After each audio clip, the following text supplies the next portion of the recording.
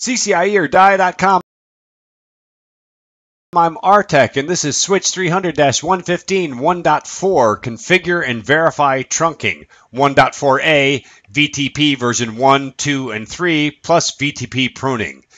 VTP, it had to come to this. I am not a fan of VTP, and I wish it would go away.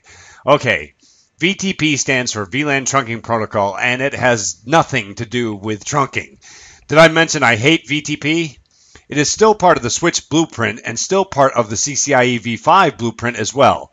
Far be it for me to understand why.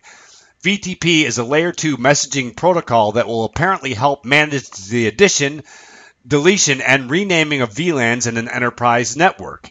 You, as the administrator of this network, need VTP desperately because you cannot seem to manage your VLANs by yourself. VTP to the rescue. The premise: a centralized switch known as a VTP server running the VTP protocol will allow you to distribute all the VLAN adjustments you make at least 11 or 31 times a day to other switches, known as clients, throughout your switch network. VTP version 1 and 2 will not support extended VLANs, even though your network really needs thousands of VLANs.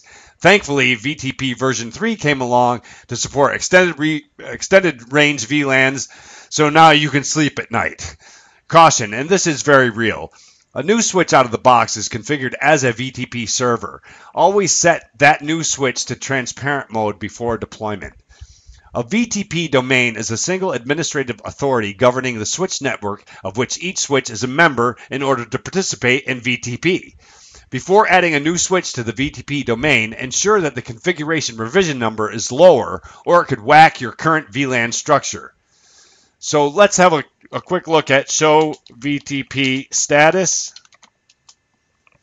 And we can see it's set to null. It's running version 1. We can make some adjustments. Config T.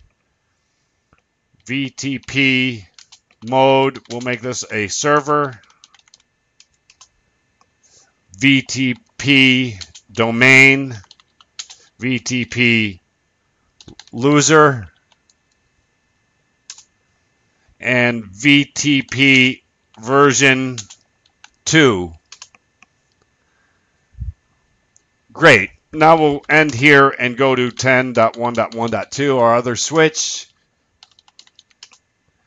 Show VLAN brief. We can see there's no VLAN configured. Config T. VTP mode client. VTP version 2, they have to be the same.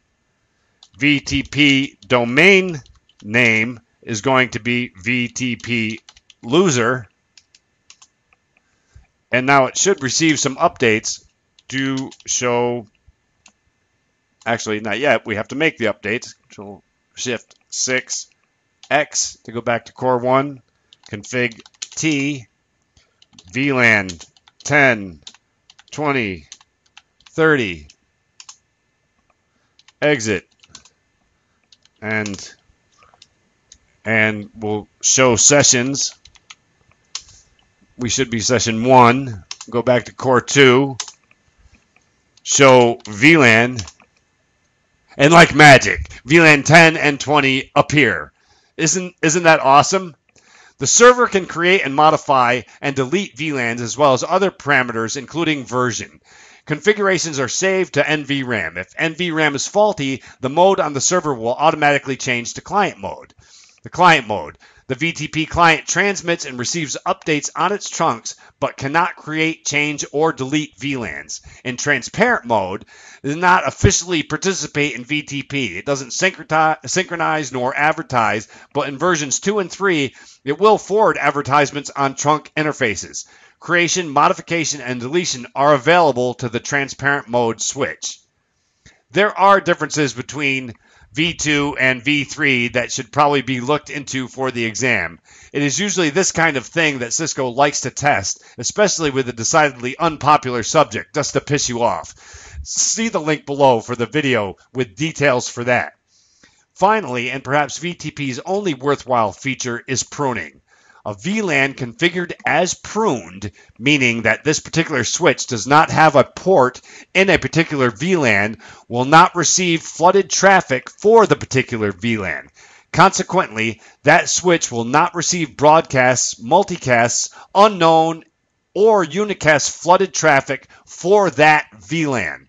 And that's going to do it for me with VTP. Thanks for suffering.